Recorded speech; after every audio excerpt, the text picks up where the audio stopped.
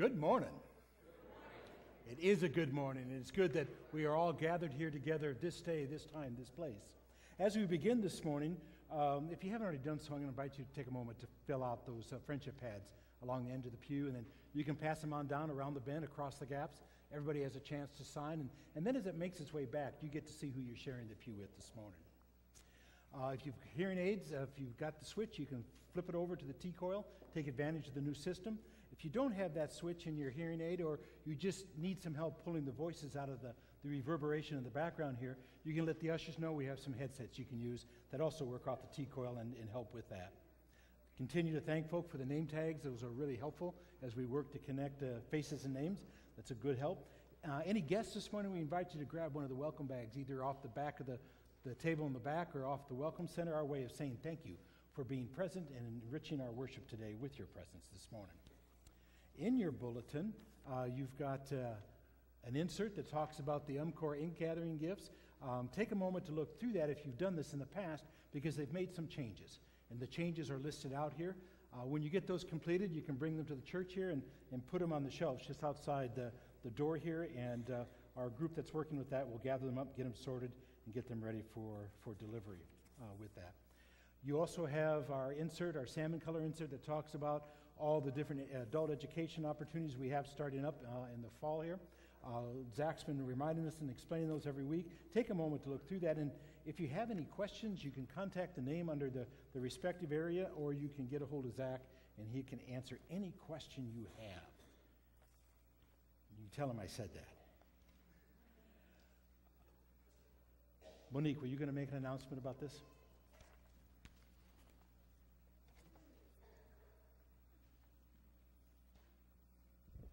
Good morning. As a partner congregation with the women at the well, not only do we get the blessing of hearing Pastor Lee once a year share with us, we also have the opportunity to have 10 individuals worship with them once a year. And so this year, our date is December 27th, which is right smack between, Christmas and New Year's, which at first I thought, oh, that might, be harder to get people. But I've already had 6 people tell me they want to go that day. So we've got 4 more slots that are available. If it's something that you're interested in doing, and that's a time of year that you might be able to do that, we'd love to have you join us. It's an incredible blessing, a wonderful experience. If you haven't been before, we'll try. The people who haven't been able to do it before will be given priority. But if you've been before and are interested in going again, please know that you're welcome to sign up and do that, and we'll try to get everybody worked in. So I'll have this list over in front of the big TV or under the big TV if you'd be interested in doing that. Thank you. Okay. So while we're thinking about Women in the Well, I would like to make an introduction this morning. Reverend Lee Schott is present with us this morning.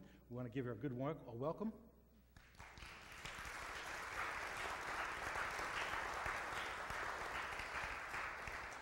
Pastor Lee is the pastor that's appointed to Women at the Well congregation there at the Women's Prison at Mitchellville. So we're just delighted to have you here this morning. Thank you so much. You bet.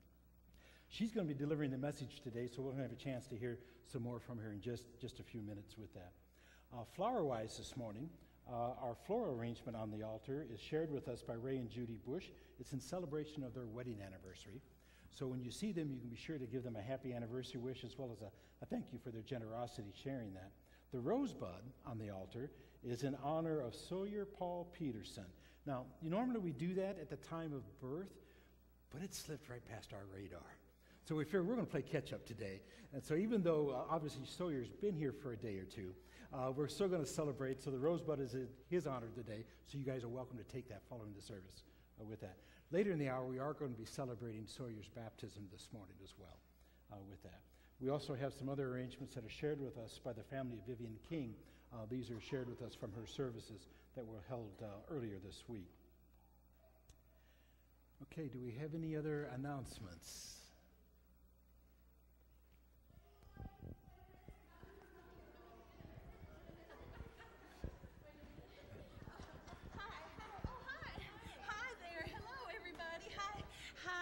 My name is Tilly Thurgood, I'm Pastor Dave's cousin, twice removed on our mama's side.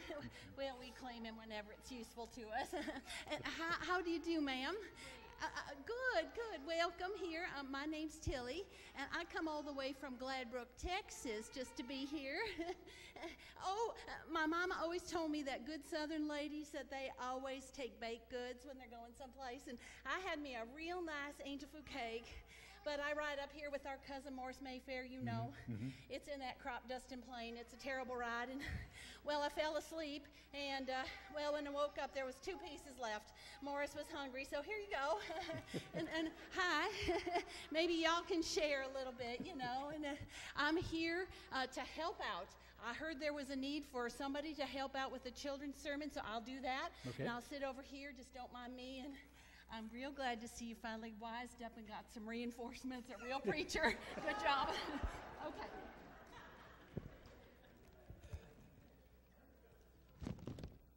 Okay, is it safe?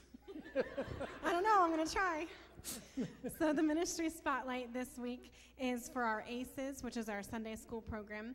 And we kicked everything off today in between the services for Rally Sunday. But the problem is we need some more volunteer teachers, and I know you all can do it. So we have space open in our younger grades to join teams, but we also need help, especially in our 4th through 6th grade and our high school class. So Karen wanted to mention something about that. I just want to tell you, I've taught Sunday school for a long time, and at 86, I'm really a little past it with my knees. They kind of gave me a problem. But there are other people that should be able to do it. And let me tell you, it's wonderful to look back and see people that you worked with, including you, and keeping in touch with these kids. Even now, they are part of you. And if you want to be a part of them, teach. Yes, thank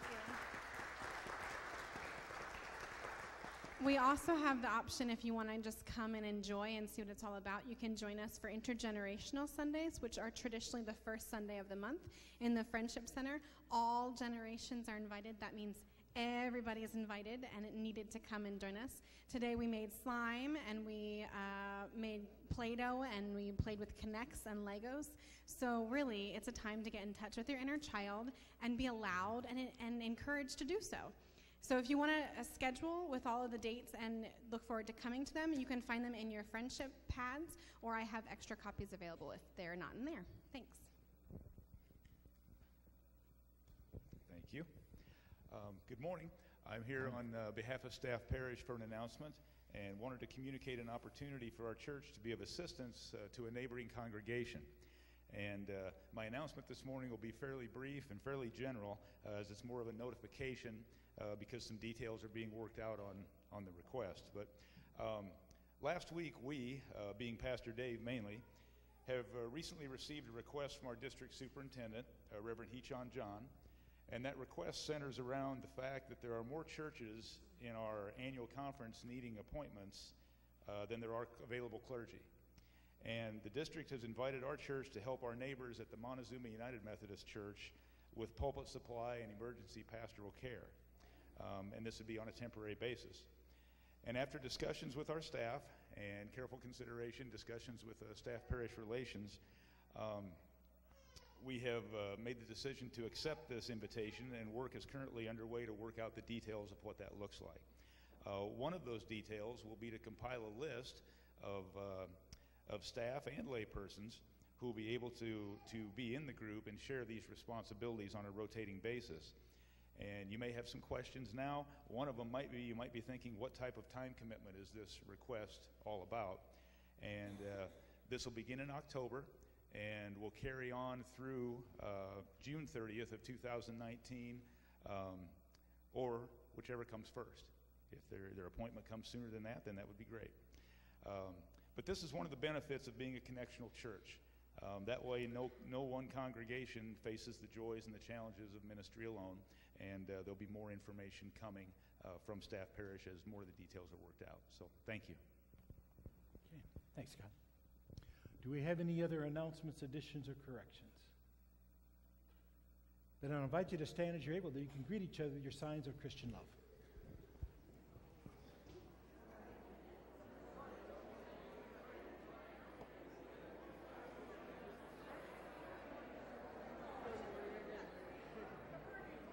Good morning, Don.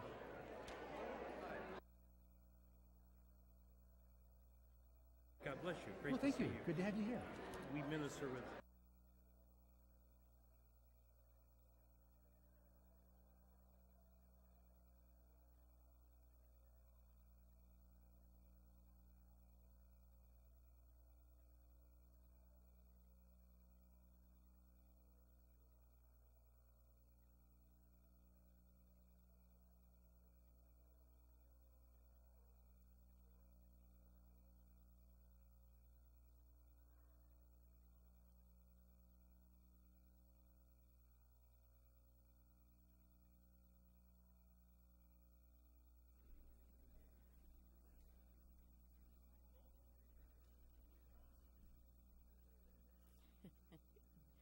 Good morning.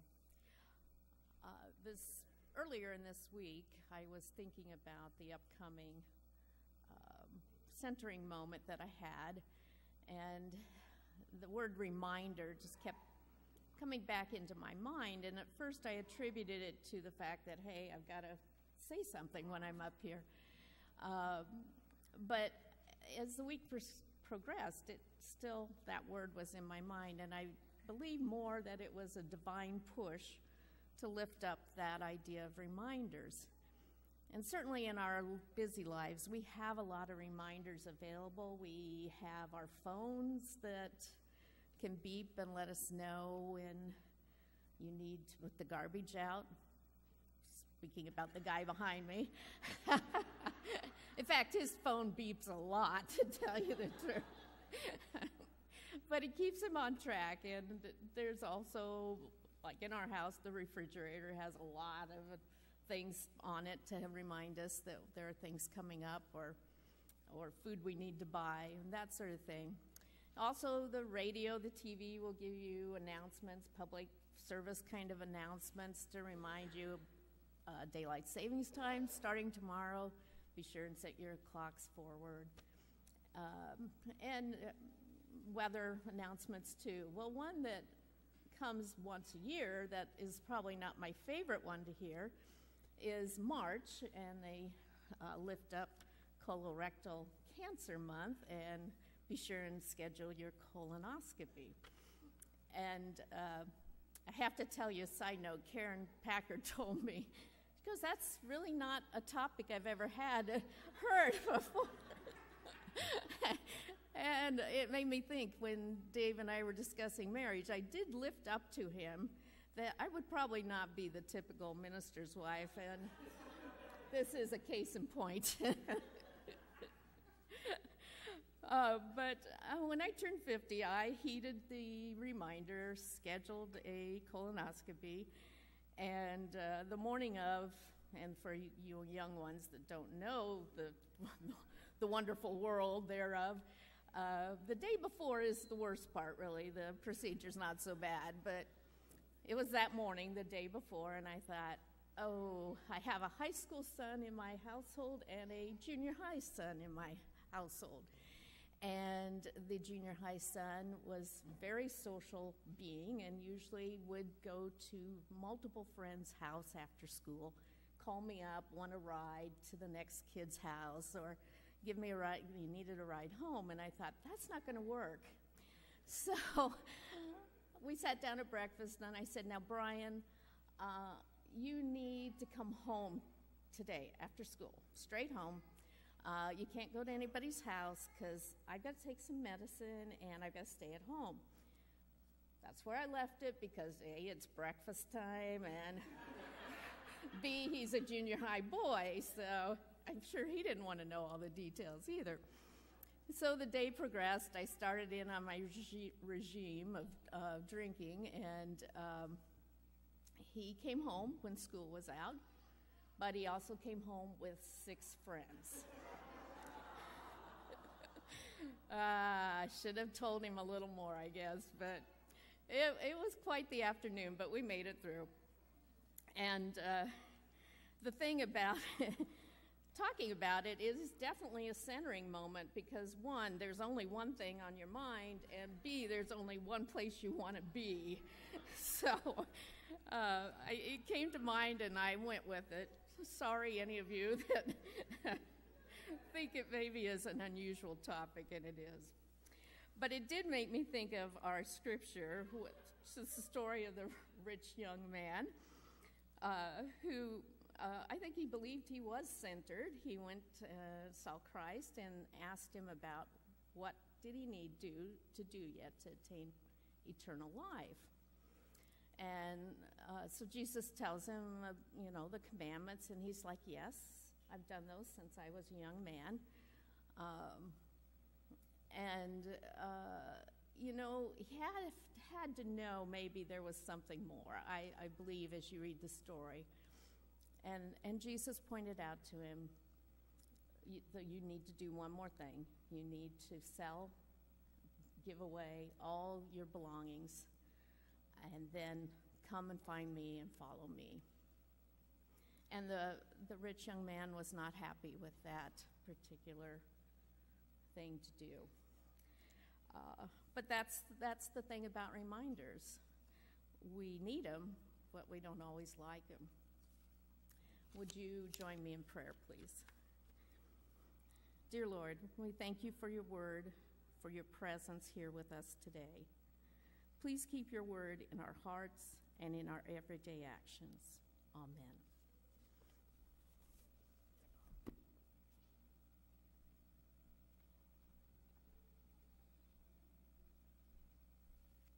Will you please stand and join me in the call to worship?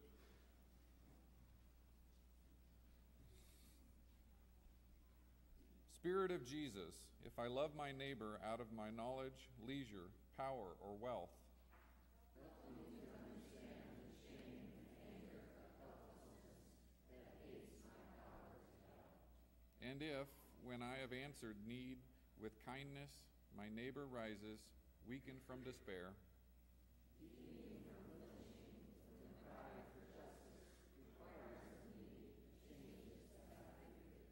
if I am hugging safety or possessions, uncurl my spirit as your love prevails. Teach me this hour how to join my neighbors, work for liberation, and find my freedom at the marvelous hands. Please remain standing for our opening hymn, God of Grace and God of Glory. And please join me in the opening prayer. In the midst of our daily lives, Jesus Christ calls us to follow him. Before we continue on the path with Jesus, we must first confess what we lack for the journey in recognition of the power of sin in our lives. God within us and God outside us, we bring before you the power of sin that creeps into our everyday possessions. Whether we wear clothes made by sweatshop labor, drink coffee picked by underpaid hands, or use products that deplete our earth's resources, we acknowledge the injustice created by choices we take for granted. Although accustomed to ways that mean plenty for some and scarcity for others, we long for new patterns that create abundant life for all. Remembering our connection in Christ to all of our brothers and sisters, and to the world you created to show us your blessings, help us to live toward a world in which only your justice reigns. Empty our hands that they might be yours to fill. Open our hearts from our material desires to embrace new lives as your beloved children, loving you by loving all. Amen. Our scripture reading comes from Mark chapter 10, verses 17 through 22. As Jesus was setting out on a journey, a man ran up and knelt before him and asked him, "Good teacher, What must I do to inherit eternal life?"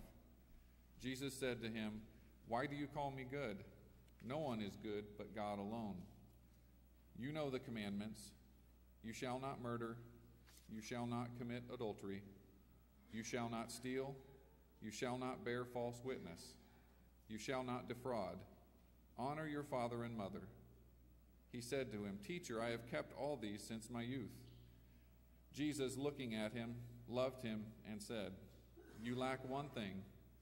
Go, sell what you own, and give the money to the poor, and you will have treasure in heaven. Then come, follow me." When he heard this, he was shocked and went away grieving, for he had many possessions. This is the gospel of the Lord. All right, I think we have a very special guest for Time with Young Church.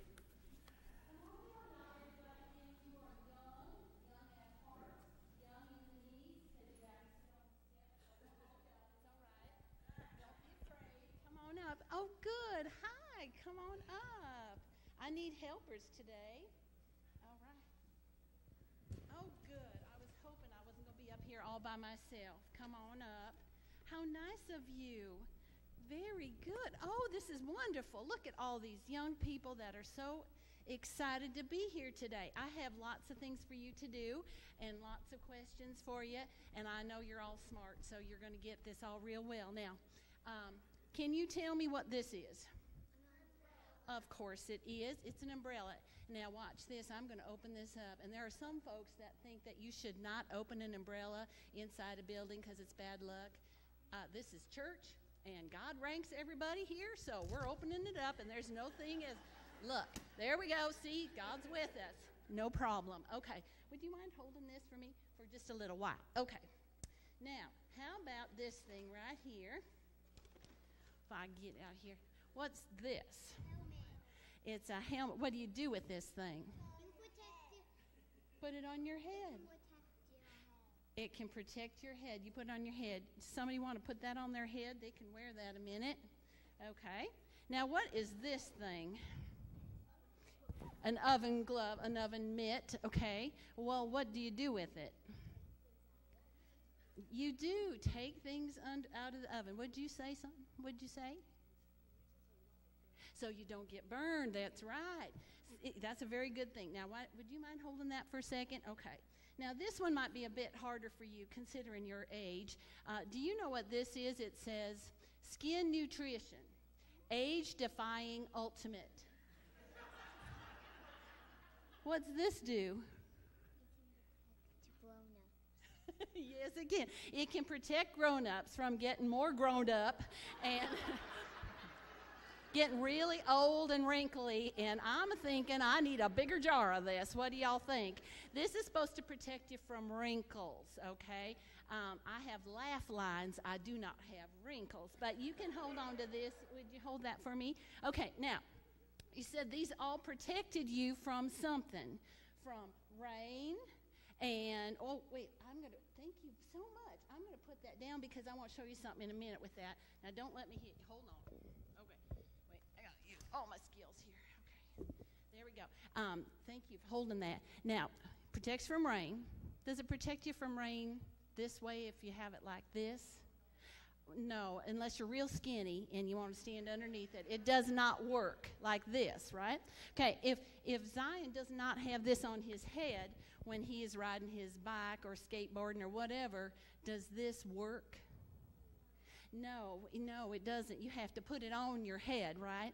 Okay, if you have your oven mitt, you want to hold that up there, and you're going in to get your turkey out of the oven for Thanksgiving, but you don't put that on your hand.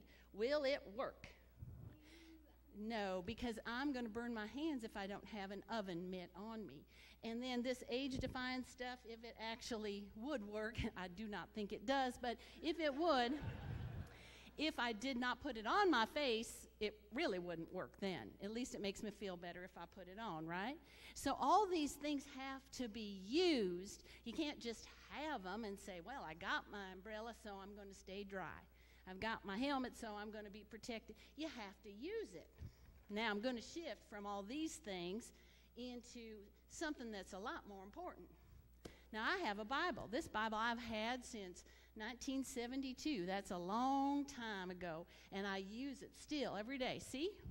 I've got markers in here. I've got pages that I like to read over and over again, paper sticking out. Now, if I have it, that's good enough, right?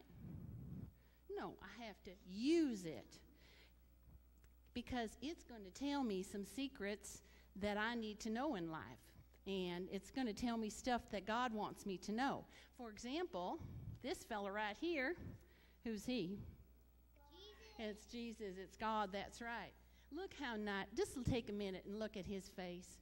I mean, really look how lovely and encouraging, and oh, he just looks so friendly and loving to us. And he's got his hands out to us, and he's telling us that he is our protector.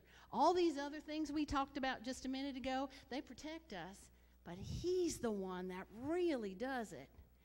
And yet sometimes we forget. It's like leaving your umbrella closed. We forget to call on God. You know, have you ever had to start a new grade in school? I'm sure you have. And maybe you felt just a little bit nervous in your tummy, like, well, I don't know if I'm going to like it. A little scared maybe. Jesus wants us to know he's with us all the time. But as Miss Beth said earlier, we need a reminder sometimes to call on him. Oh, he's there. Don't worry, he's helping you whether you ask him or not. But it makes us feel better if we actually open up our books and read what he says, if we say a prayer to him, and then we go, yeah, that's right, I forgot. He's with us all the time. He's going to protect me, just like my helmet protects me. So sometimes bad things happen, and that doesn't mean God's not with us. It just means that maybe we're supposed to learn something. Maybe that's part of his plan, but he's never, ever going to forsake us.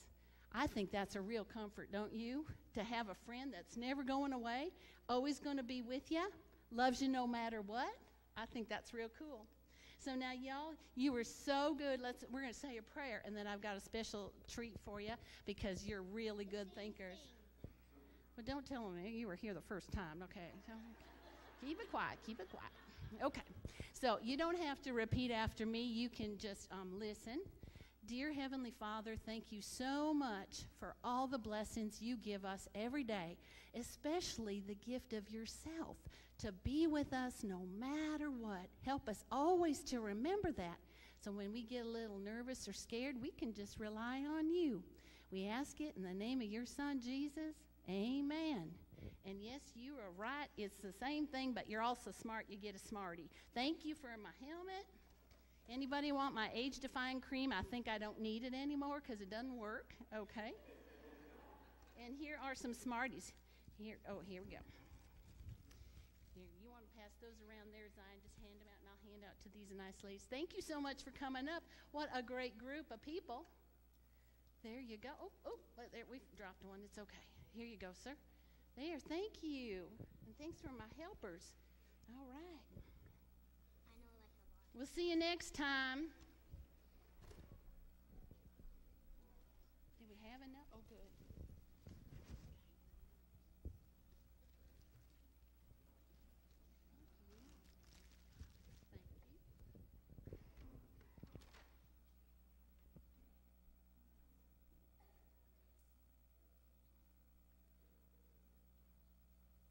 Well, good morning.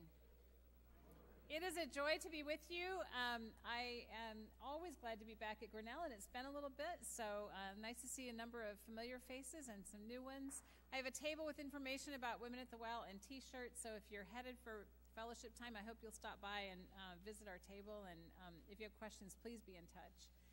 If you're on Facebook and you're not already on our page, Women at the Well UMC, I hope you'll go and like our page and just pray with us. We post a lot of prayer requests there, and it means a lot to know that there are people that are carrying those alongside us. So thank you for being part of that.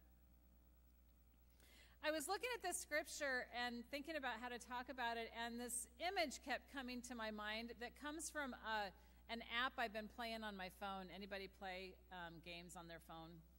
I traveled this week to Washington, D.C., and I spent a lot of time on airplanes, and I kept coming back to this app because I didn't have any energy to actually do anything productive.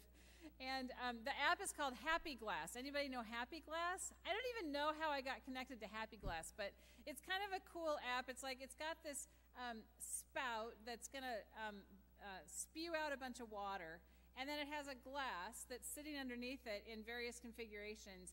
And the glass has a face on the front of it, and when it's just empty, the face looks sad. And if a little bit of water comes into it, it kind of perks up just a little bit. And then if it gets all the way full, if the water from the spout comes into the glass, which it doesn't always, and I'll explain that in a minute, if the glass gets filled to a certain point, then it goes. And little red hearts or something kind of spew out of the top oh, this is so cool. And then it'll overflow, and it's just it's happy glass, right? So the deal with Happy Glass is that the spout is here and the glass is here, but there might be an obstacle in the way, and there might be something that's going to fall and come and fall on the top of the glass so no water can get in the glass. And so you have to make a line that'll draw a line with your finger that will make that'll make the water flow over the obstacle or keep the ball out of the way and so forth. So again and again, I kept finding myself smiling with delight when the 5th or 10th or 30th time I'd figure out how to draw the line so that the water would come out of the spout and just light up the glass, and it'd be happy glass, right? And I was thinking about that as it relates to this scripture because it's kind of a metaphor, right? God is that spout that's pouring out life and love, from up there somewhere, right? And we're here, and I think sometimes we're kind of like that. We might be or we might be a little bit more awake, or we might be happy glass, right? Do we have any happy glasses here today? I hope so. But I think the truth is we all could be happy glass if we could figure out what's in the way between this outpouring of life and love that God has for us, and what is it that's cutting that off, and what would it take to redirect where we are or to move some of that stuff out of the way so that flow could just come in and fill us like that. I see a lot of obstacles inside the prison. I was thinking about a woman I'll call Josie, who was getting ready to leave prison a while back, and while she was there, she had connected with us in a lot of ways. She always came to worship. She got connected with our leadership group, our Insight Council. She would come and talk to me or the other pastor that works with me, and she shared some really profound and deep and personal poetry that she had written, and so I learned some things about her life and the abuse that she had suffered and the sexual assault and people who had betrayed her really through her poetry as much as anything. And when she was getting ready to leave prison, it was such an interesting conversation I had with her. She was so ready to go and live this life that she'd been preparing to live. She wanted to be done with the meth. She wanted to be, out in the world and living the kind of life that she'd seen that was possible while she was sober inside the prison. And so she sat across the table from me and she said, I'm so ready. It's going to be all different. And then she kind of paused, or she talked a little bit more, and in just a moment she said, oh, but I feel it in me. I still really want meth. I know I have this craving in me. I don't know if I can do it. But it's going to be different this time. And she kind of went, in this conversation, she probably spent half an hour with me. I saw her go back and forth between, I really want this, and then this other want that she knew was an unholy want, but it was there. It was real. You could say, in the spirit of this passage that we heard, she went away grieving, for she had owned that blasted thing in her, that she had so many wants that were going to work against her receiving this life that God was longing to pour into her life. Would you pray with me? Holy and loving God, you do pour life and love into the space above and around and through us, and sometimes that gets blocked. Some of us are in that flow one day and out of it the next. Some of us don't really even know what it feels like at all. Some of us have had the joy from time to time of letting that flow through us and out to others, and there is great delight to be had. as we think about that through the eyes of our sisters inside the prison and through this scripture, we would ask that the words that I say and the meditations of all our hearts would be acceptable in your sight. Oh God, you are our rock and our Redeemer. Amen. At the prison, I've never been asked the question that man asked in our scripture this morning. Do you remember what it was? What did he say? What must I do to inherit eternal life? Jesus is heading out on some kind of a trip, and this man runs up and kneels down in front of him. I think he's kind of breathless, and he says, what do I have to do to inherit eternal life? I've been asked some breathless questions at the prison, but it's never been that one. I get the more immediate questions that have to do, when am I ever going to get parole? When is the board going to say yes to me? Or where am I going to live when it comes time to leave? Or am I really going to be able to stay sober? And I should take a minute. For those of you who aren't clear about what I'm doing at the prison, a lot of you know because I've been here many times, but it's always good to have a refresher. We're a church inside the women's prison. Think people, less than building. We have a chapel that we use there, but the church that we are is the people that gather. And I'm the pastor there. It's a United Methodist church, so in the United Methodist church, pastors get appointed. I am appointed there in the same way that Dave is here. And we do what churches do. We have worship, only ours is on Thursday night. Hope to see some of you on December 27th. We do missions and outreach and pastoral care, a really active reentry program, a lot of ways that we work with people inside and outside the prison. And it probably wouldn't surprise a lot of us to think that our sisters there, these incarcerated women, might be asking questions about how to get right, how to make things right. What does it take? What will it look like to kind of get my life on track? Like Josie, the one that I told you about who was leaving prison, or I could tell you about Alice and Rose, all the names I use are changed, who were wishing that they were leaving like Josie was. They just got word from the parole board in the last week or so that they're not leaving. One of them not for 6 months at least. Another one will be up again in another year. We can imagine people who've been in trouble. We might assume that maybe we hope that they are asking these kinds of questions about, okay, how am I going to get this figured out? But I wonder if it maybe is supposed to surprise us that it's a wealthy man in this story who comes to Jesus with a question like that. If you know this passage, you might know it sometimes gets referred to in our Bibles, the little headings. It probably says the rich young ruler. It's funny that it's in 3 of the Gospels. One of them says he's young, one of them says he's a ruler, and they all say he's rich. So those all get kind of added together, and we refer to him kind of, no matter how we come to him, as the rich young ruler. I had a pastor once who just used the name rich to describe him, so I'm going to use that too. Rich is the guy who comes and falls at Jesus' feet. And I think we're supposed to notice the rub of it being rich who comes running to Jesus to ask this question, what must I do to inherit eternal life? You don't ask a question like that if you think you already have it. But Rich has got the world by the tail. He can probably have anything he wants on earth. He's doing all the right things. He's going to tell us that in a minute. There's nothing out of his reach. And yet, here Rich comes asking Jesus, in essence, I think the question is, am I okay? I don't think you ask a question like this. You don't ask Jesus a question like this unless you have a sense that you're not in that flow of what God is trying to pour out on us. Have you been there? Rich throws himself in front of Jesus. He blurts out this question, good teacher, what do I have to do to inherit eternal life? And just like always, Jesus doesn't answer the question. He deflects the good part of good teacher. He starts talking about the commandments, kind of, well, you know the commandments. I think like Jesus is tying his shoes and he's just kind of talking. Maybe, I suppose he was buckling his sandals. But Jesus starts talking about the commandments, and I think Rich is kind of glad when the conversation goes that direction because that's a scorecard that works pretty well for him. No murder, check. No adultery, check. No stealing, I'm good there, and so forth. And when Jesus pauses to take a breath, even not before he gets through all the 10 commandments, Rich jumps in and he says, dude, I've got all those covered ever since I was a kid. And then he stands there waiting like some kind of eager puppy ready to receive a treat because he's done the right thing.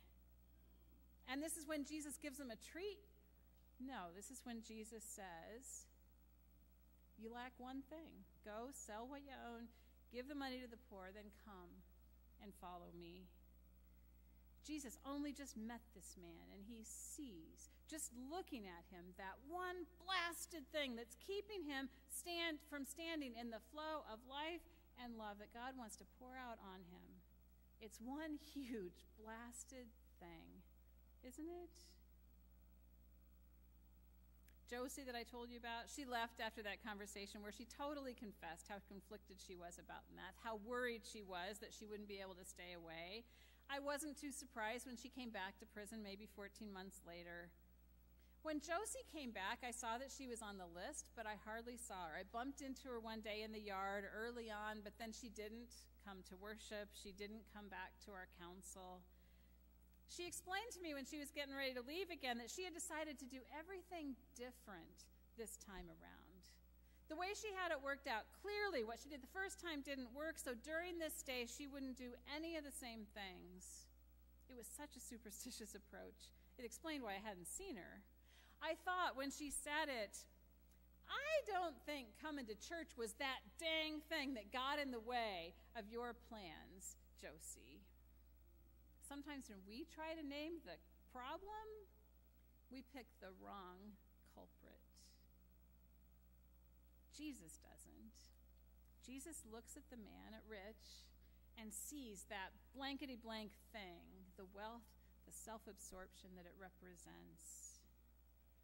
And I must say, when Jesus says, sell everything, give it all away, when Jesus gives that answer, I don't think Jesus is saying, okay, dude, you've done this, and this, and this, and, all these commandments, and this, and this, and now if you just do this one additional thing, give everything away, you will have tipped the balance, and now God will claim you. It doesn't work that way. I said before, I don't think Jesus answered the question the man knelt there and asked, which was about, what do I have to do? I think Jesus was telling him, here's what's getting in the way of you receiving what God's already pouring out on you. It's the barrier between Rich and the spout. And it's why he isn't feeling it. It's why he's asking this question in the first place. Something in him knows there's a gap. Father Gregory Boyle, who wrote Tattoos on the Heart, I don't know if you know him, he was in Iowa this weekend. I heard him tell about Henry Nouwen, who is a well-known kind of author and mystic. Someone asked Henry Nouwen, what is ministry? And Nouwen, who didn't answer the question either, the person said, what is ministry? And Henry Nouwen said, can you receive people? Those words have been ringing in my ears ever since I heard it. Can you receive people? Because actually this is something I talk about, something I wonder about as a person and for us as churches. This exchange makes me think of us as churches falling at Jesus' feet and say, good teacher, what do we need to be doing? It's a new Sunday school year. We're worried about this what's happening in our church, both locally and the future of the United Methodist Church. And I think Jesus might say something that would help us see there's this constant flow. But can we receive people? Jesus might help us notice how we don't really see the people right in front of us or right next door. We only see what's wrong with them. We might miss the gifts that they are trying to offer. I couldn't see this so clearly before I went to the prison. Serving at Women at the Well has taught me to receive people, and not because I'm good at it. I'm not. I'm a task person. I want to put a list together and make a plan. I pretty much, when I went there and I knew I was going to be sitting across from women who were going to come with whatever they were carrying, I pretty much had to say, God, what do I do here? And to use Nouwen's word, I think God said, just be with her. Just receive her. And somehow I have learned, to a point anyway, to do that. to not sneer when Josie tells me about her superstitious solution to how to not come back to prison again. I'm a better pastor. I'm a better human being because of the ways God has said to me, come on, Lee, how are you going to receive what and who I'm pouring out upon you? Father Gregory Boyle says the answer is something like this. We have to learn to stand in awe of what people carry rather than in judgment of how they carry it. I went to prison and wondered how I was going to love these people because I knew they'd made choices that I would never have made, or at least I thought that. But I've learned to be in awe that they're still standing with everything they've been through. Almost everybody. Things that I don't know how they manage. We learn to stand in awe of what people carry rather than in judgment of how they carry it. I think those are good words, whether we're talking about the church or public policy or our own families, maybe even that person that we see when we look in the mirror. What if we were in awe of what we carry rather than judgment of how we carry it? I see these words in Mark's telling of this story. This man looks up at Jesus with these anxious eyes and these pounding heart, and before Jesus tells him, okay, here, this is what's in the way. This is the danged thing that's got you in its grip. Your wealth that you hold on to with white-knuckled intensity. Before Jesus says all that, do you remember what Mark takes the time to tell us? Jesus looked at him and loved him. Jesus looked at this man whom he must have known was going to go away sad, not able to really do what Jesus was going to ask him to do, at least not right then. Still, Jesus looks at him, sees him, loves him. Seeing another human being, there's love in that. Awe of what they carry rather than judgment of how they carry it. It's what I think we learn to do through Women at the Well. It's what will move some of you to give today and after today to help us keep doing what we're doing. It's the thing that will keep you connected to us, doing out here what we do there. We're so grateful for the ways Grinnell United Methodist Church has done that for so many years. It's what I got to do with Josie that day she came to talk, just hours before she was going to be released a second time. I didn't flinch when she talked about her superstitious strategy about how she was going to do everything different this time. I didn't say, wow, Josie, I would have thought more prayer, more church would have been a better plan. Instead, I looked at her and I loved her. And I told her that. I said I'd missed her. I said that I was with her, and I helped her know that my care, our care for her didn't depend on how she decided to spend this time. None of that could be changed. It didn't waver for her decisions. And I could see on her face as I said this, she was surprised. She thought I'd be mad at her or think this was silly. She was surprised when I could look at her and love her. If I'd had Father Boyle's words, I would have said them to her. I'm in awe of what you carry, Josie, and I'm never going to judge you for the way you choose to carry that. So, friends, never doubt this. There is this flow of love pouring out from God to us endlessly, unchangeably. No matter what we do, it's always going to come. And it is my prayer that if there's some obstacle, some dreaded thing in the way of that flow between us and God, that we'll notice it, we'll see what it is, and we'll figure out what is the thing that will help move that out of the way so that flow can come into us. And we can be like that happy glass and, like joy and happiness and sparkles flowing up into the air. And once we've done that, then we get to overflow. We become agents of that flow, missionaries of it, to make it happen for others, that we receive. We receive that flow, and then we receive the people and share that out to others. And I guarantee you, when you begin to look at those folks, receiving them and then pouring that out to them, they're going to be surprised at the love and the care that you offer them. And along the way, we're going to be surprised too that it was in us all along. May it be so. God bless you. Amen. It's our joy this morning. You have family and spouses come on forward. It's our joy this morning to be able to celebrate in the sacrament of baptism this morning. You'll find that in your bulletins a little bit, in the screens on the walls there, but also in your hymnal on page 39.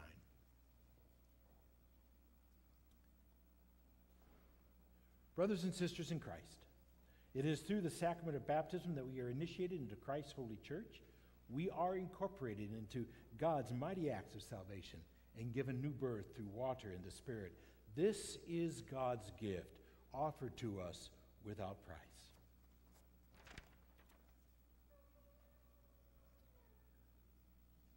On behalf of the whole church, hold on.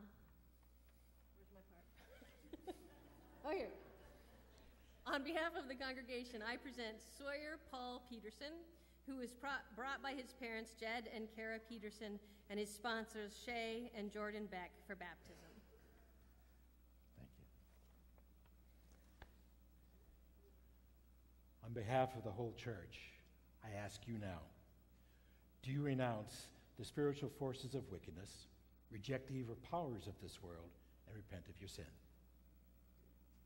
Do you accept the freedom and power that God gives you to resist evil, injustice, and oppression in whatever forms they present themselves? Do you confess Jesus Christ as your Savior, put your whole trust in His grace, and promise to serve Him as your Lord in union with the church which Christ has opened to peoples of all ages, nations, and races? Will you nurture Sawyer in Christ's holy church, that by your teaching and example he may be guided to accept God's grace for himself, to profess his faith openly, and to lead a Christian life? Do you, as Christ's body, the church, reaffirm both your rejection of sin and your commitment to Christ? We do. Will you nurture one another in the Christian faith and life, and include Sawyer now before you in your care? With God's help, we will proclaim the good news and live according to the example of Christ.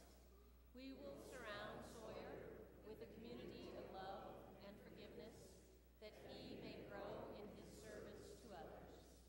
We will pray for him, that he may be a true disciple who walks in the way that leads to life.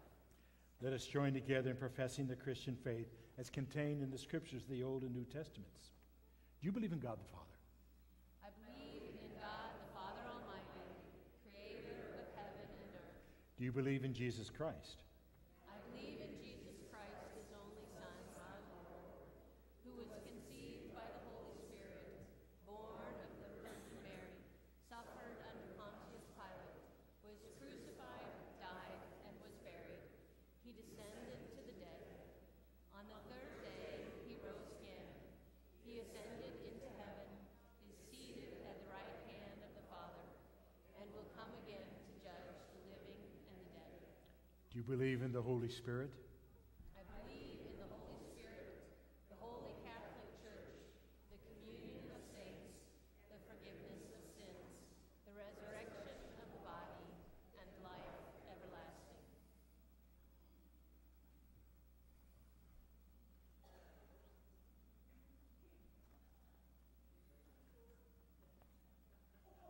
The Lord be with you. And also with you. Let us pray. Eternal Father, when nothing existed but chaos, you swept across the dark waters and brought forth light. In the days of Noah, you saved those on the ark through water. After the flood, you set in the clouds a rainbow. When you saw your people as slaves in Egypt, you led them to freedom through the sea. Their children you brought through the Jordan to the land which you promised. Sing to the Lord, all the earth. Tell of God's mercy each day. In the fullness of time, you sent Jesus, nurtured in the water of a womb. He was baptized by John and anointed by your Spirit. He called his disciples to share in the baptism of his death and resurrection, and to make disciples of all nations. Declare his works to the nations, his glory among all the people. Pour out your Holy Spirit to bless this gift of water and Sawyer who receives it, to wash away his sin and clothe him in righteousness throughout his day, that dying and being raised with Christ, he may share in Christ's final victory. All praise to you, eternal Father, through your Son, Jesus Christ, who with you and the Holy Spirit lives and reigns forever. Amen.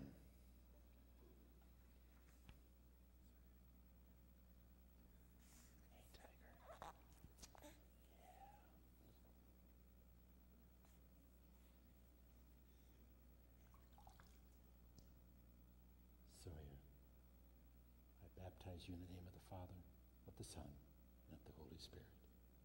Amen. Join me.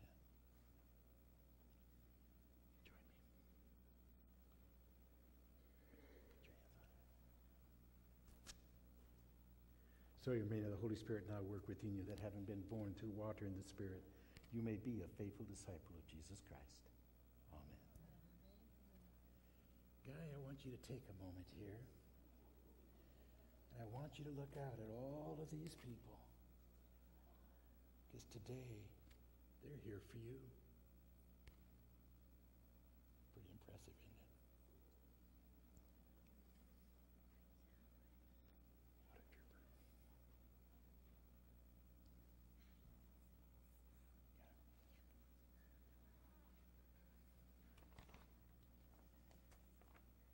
Now it is our joy to welcome our new brother in Christ.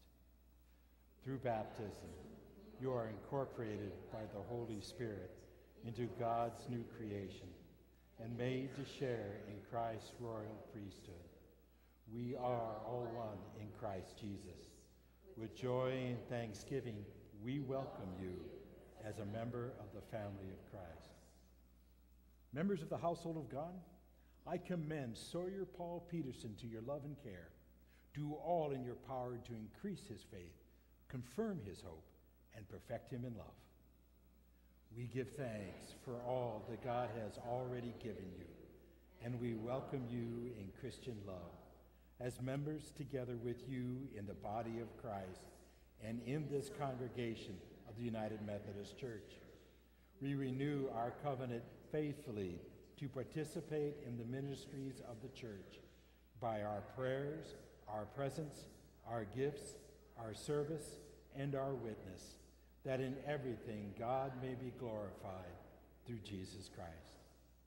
May the God of all grace, who has called us to eternal glory in Christ, establish you and strengthen you by the power of the Holy Spirit, that you may live in grace and peace all of your days. Amen.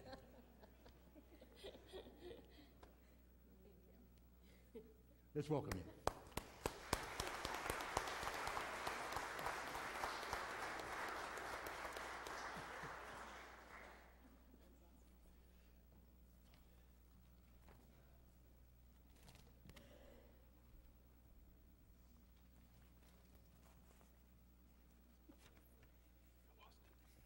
I'd like to invite all of our third graders up.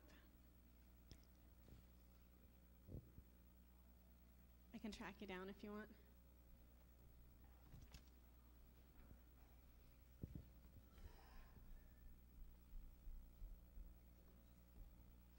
You all need to stand. I'll come down and talk to you. All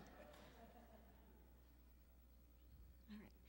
So we all just saw something very special that happened here with the baptism, and how our congregation spoke to them and the family and talked about how they will always be here and supporting them and loving them and growing with them, right? Well, today we're going to have something else that's very special for our congregation, and that is we have a special gift for you, and they're sitting right there. Do you know what those are? Your third grade Bibles, yeah. This year we did something really awesome and very different. So do you remember when Miss Tilly was up here and she had her Bible? And she opened it and she was talking to you about how she wrote in it and how it's all bent and frayed, and she marked some Bible verses and stuff. Well, we think that's really important too. So much so that if you look in the Bibles that you're going to get, we started that for you. So we talked to Pastor Dave and to Zach, and I have some things in there too, and your third grade teachers for Sunday school this year, each of them were able to make a bookmark, or there's sticky notes, or there's things in the Bible throughout the whole thing that you will find and discover that are important to each one of us. And we hope that as you go through there, that you can do the same thing, that you can underline and make notes with and highlight and mark all the things that you find that's important. And maybe it will help you as you read. If something is really, really boring, you might find a note of encouragement to keep reading, because it's always important, even when there's parts that might get a little sleepy in there. So I want you to look out on all of those faces out there, just like Pastor Dave did with our new Sawyer baby friend. All of our friends out here, they also should have their own Bible. If they don't, I can get you one. And they're all growing and learning together with you. And they all can answer questions, and they all can ask questions to you, because we all have our own questions. And part of what's in the Bible, too, that we're going to give you is our definition of being a disciple, which is being a learner, always learning and growing in God and in our faith. So I encourage you, and I encourage you all, to be in dialogue, to be in conversation, and to grow together, and to read these new Bibles together so that they're old and frayed, just like Miss Tilly's. All right?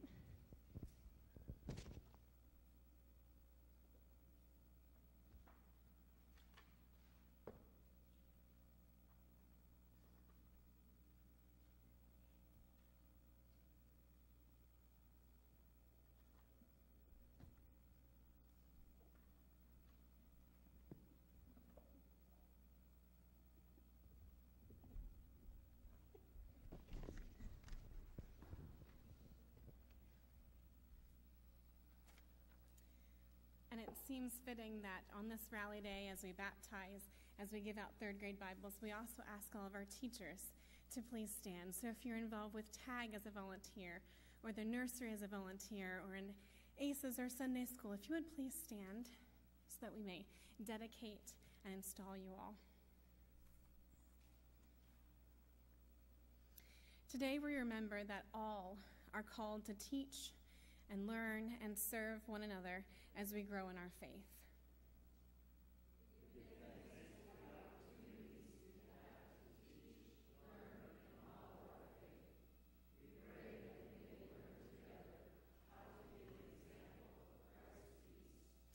As we gather, we recognize, too, that there are those who have responded to a specific call of God to become workers in the life of the church.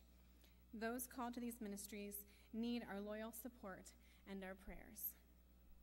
We have heard God's call to teach and have responded to that call. We teach, trusting in God's promises to support, sustain, and encourage us through gifts sufficient for the task. We teach, relying on prayer and the presence of the Holy Spirit. We teach, inviting others to recognize and respond to God's call in their lives. We teach, depending on this congregation to uphold us in this task.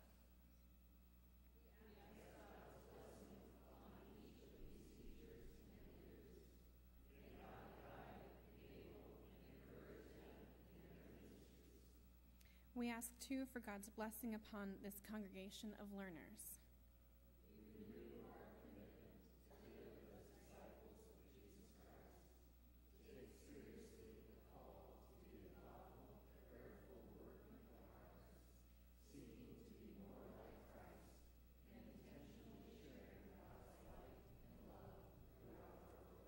Thank you. You may be seated.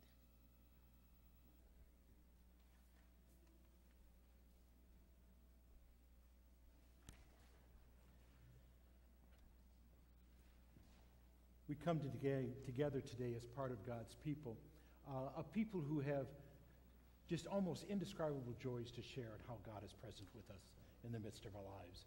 We also come as people who have great loads to carry, and we are eager to hear the reassurance that God is with us. So as we gather this morning, are there requests for prayers, joys, or cares? Yes, Dottie. I'd like prayers for our fellow congregation of the United Church of Christ.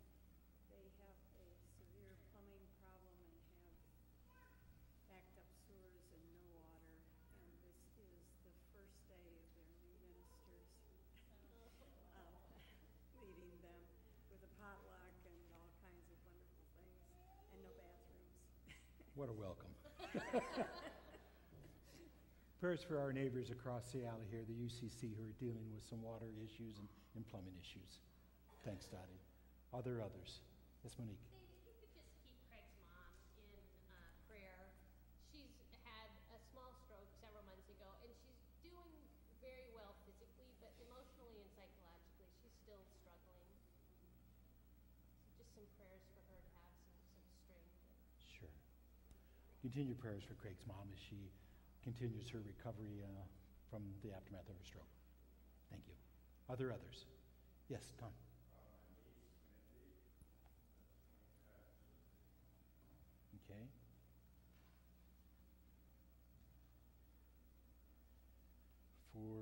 Mindy as she prepares for surgery. Okay, thanks, Tom. Yes, Mary Jo.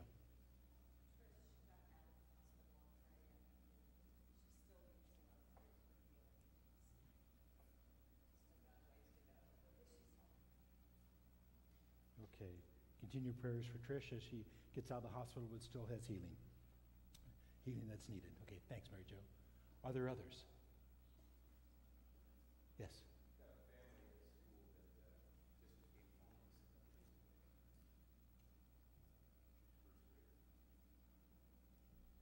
Okay, prayers for a family who has just found themselves to be homeless. Okay. Yes. Prayers for Linda Davis with her back issues. Okay, thanks, Carol. Are there others?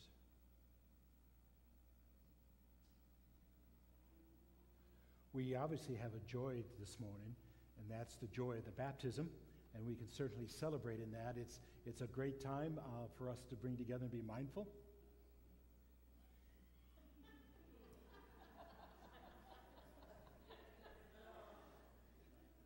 It is a time of celebration. Any other prayer requests for this day? I invite you to pray. Gracious Lord, we are thankful for the many ways that you are present with us, those ways that we anticipate and look forward to, and those ways that just plain surprise us. We're grateful. We thank you for your gift of love. We celebrate Sawyer's baptism and all that that means for him and all that that means for us. We also give our thanks to you for those who have heard that invitation to share their stories, to share themselves through the teaching of young lives and young faiths. We give our thanks for them as well. We are grateful for those who have heard your invitation to be that living witness of hands and feet of love and grace. And we give our thanks for those in the Stephen ministry, for the work of the Trinity United Methodist Church, for Women at the Well, for the missionary efforts of Mark Stransky and Larry Keys. We pray, Lord, that there might be all the more those who accept that invitation to step into that role of teaching, that our young lives and young faiths might have those to look to settle their questions, to also identify the questions that do need to be asked. Lord, we lift up this family that has suddenly found itself homeless, that they might find the relief that they need and the support.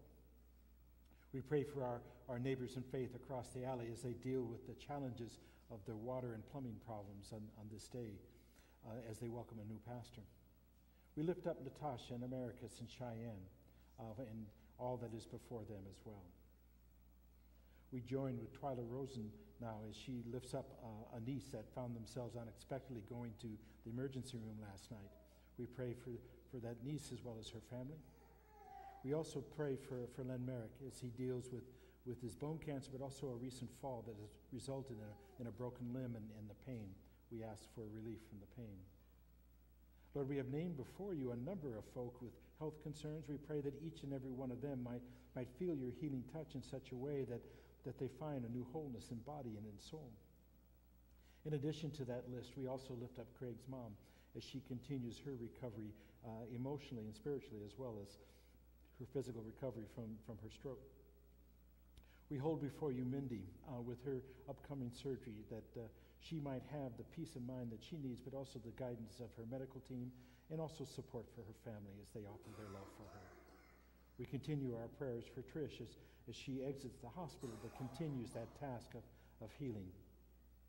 We pray for a college-age nephew who has just discovered that he is dealing with stage 4 cancer. And we hold Linda Davis in our prayers with her back pain and needs there this morning. We're also mindful that there are those going through times of loss and grief. We hold up the family of Vivian King, and we pray that they might each find the peace that their hearts require during this time of sorrow and loss. Lord, we pray for the United Methodist Church, for the Commission on the Way Forward, for the Council of Bishops, for our delegates to the General Conference, that as they all work together to discern what it means for us as United Methodists to go forth into this world with a message of love and grace of Jesus Christ, our Lord and Savior. We pray for our Bishop Lori Holler, for our District Superintendent, Reverend Hee-Chan John, as they both offer themselves to the ministries of this district, this annual conference, the United Methodist Church, the world beyond. And Lord, we ask your blessing upon all of those who respond to the mental health needs of this community, members of the Mental Health Consortium, other providers, for friends, family. We pray that the all might be blessed in those efforts. We are aware that there are those who are dealing with long-term needs in life.